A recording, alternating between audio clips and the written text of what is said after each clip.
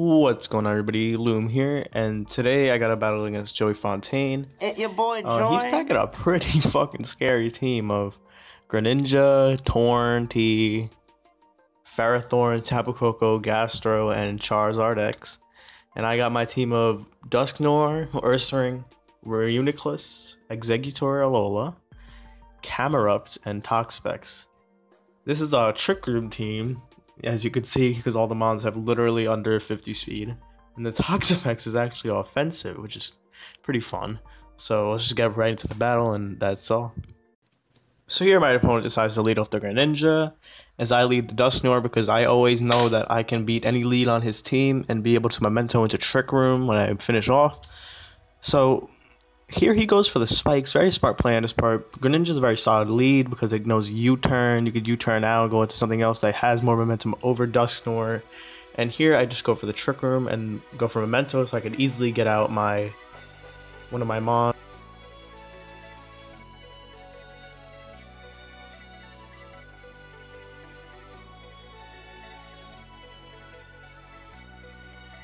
Here I decide to bring in Ursaring, and I get up my free SD because he's locked in the spikes due to being Choice Scarf.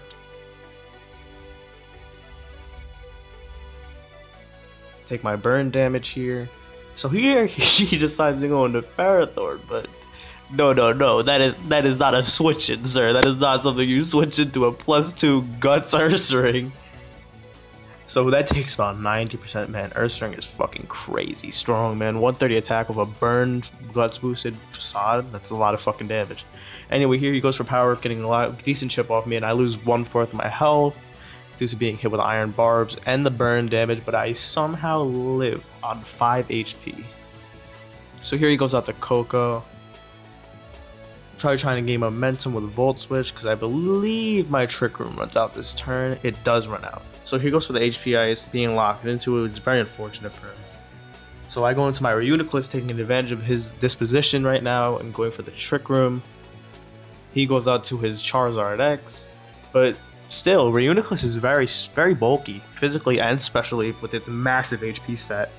So I'm going to be able to live any move this thing wants to go for, be it Fire Blitz, Dragon Claw, anything. So I just go for the Psychic here, and that does a really decent amount of damage from the Reuniclus, being about 90%. So he goes for the Dragon Claw. It does a lot of damage to Reuniclus, and being all out, lacking recover, that's not good. I go for the Shadow Ball here, predicting a switch, and he goes out to the Gren. So then he goes out to Zardex again. I'm not going to take any chances here. But I missed the Focus Blast anyway because I predicted a Pharaoh swap. So I go for Shadow Ball again because I know he's going to probably go out to Gren or just stay in to sack this. So then he does sack it. So then he goes out to Coco. Coco is a really strong thing against my team because it kills like 3 out of 6 ones. So I go out to Maui, predicting a Volt Switch or a Thunderbolt, either one.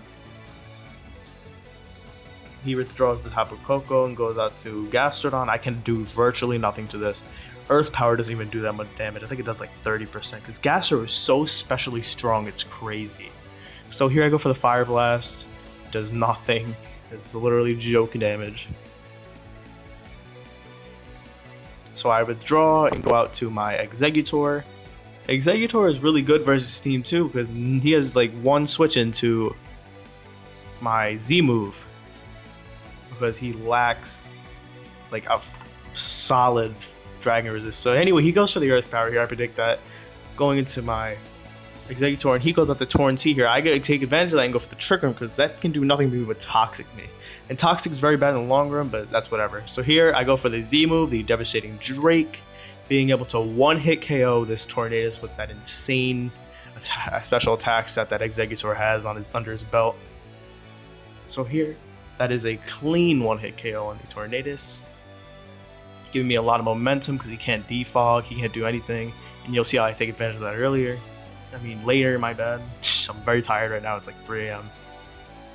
So I withdraw here and go out to Maui. He goes for the Hidden Power Ice. It does a decent amount of damage, not a lot though. I take advantage of that, go for the Earth Power.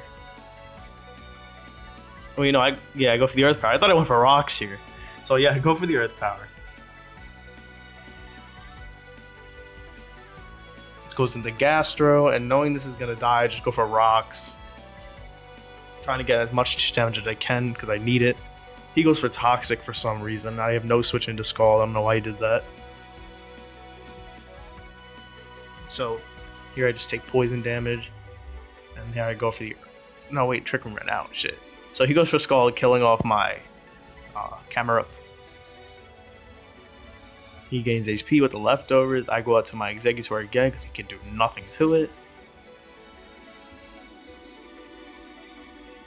He goes for the Toxic here. I go for the Trick Room.